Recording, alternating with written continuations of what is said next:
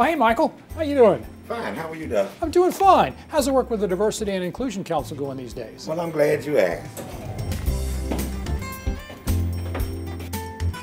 Well, Doug, we're going to be going around the campus as inclusion champions and telling people about our diverse community that we work in, and also how we here at CONE are going to be addressing diversity in the workplace as it's in line with our CONE values. We're also going to be telling people about how here at CONE we're inclusive of everyone, our patients, our staff, and our community. This also falls in line with the values that we share here at CONE, caring for our patients, our staff, and our community. So you learned about diversity and inclusion in 40 seconds. Imagine what else you'll learn in the next few minutes in this month's Code View.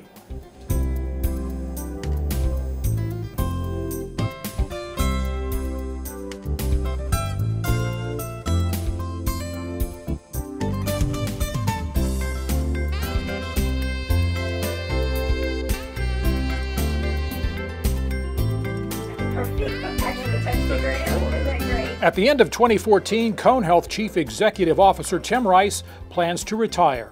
He turned 60 this year and has long planned on stepping down at that time. Rice says the Alamance Regional Medical Center merger, the Carolinas Healthcare System Management Services Agreement, and the conversion to electronic medical records, all now complete, make the timing perfect. Everybody keeps asking me what the next months look like. I keep finding things that I want to get done, and Terry keeps dumping things on me that he wants me to get done by year's end. So I don't think I'm going to be slowing down at all. Several chances for you to say goodbye to Rice will happen later this year. President and Chief Operating Officer Terry Aiken becomes the next Cone Health CEO January 1st. Welcome to the new Centralized Cardiac Monitoring Department. Monitor techs keep an eye on the vital signs of cardiac patients at the Moses H. Cone Memorial Hospital, Wesley Long Hospital, and Annie Penn Hospital from this room on the top floor of the Northwood building. The system allows monitoring of patients in their rooms and even on their way to radiology or other places for tests. Nurses can quickly be notified of changes in patients via their mobile phones.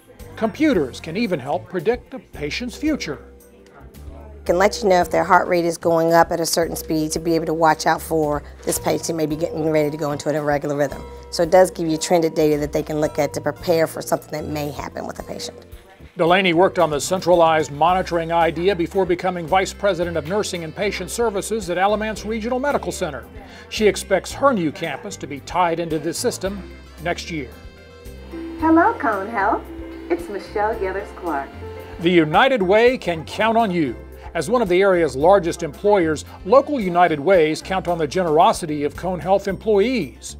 And despite a sluggish economy, you came through to the tune of $485,000 in Guilford and Rockingham counties, $93,000 in Alamance. And employees have done a phenomenal job of really stepping up. I think we all need to kind of applaud our employees in a huge way. The fact that employees give their dollars personally to the campaign. It is something that they make a commitment to do.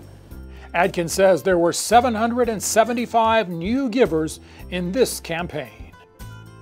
It really was a fire that changed the way I thought about that cookbook. In 1999, my family lost our home to a house fire. Barbara Smith and her family lost everything in that 1999 house fire.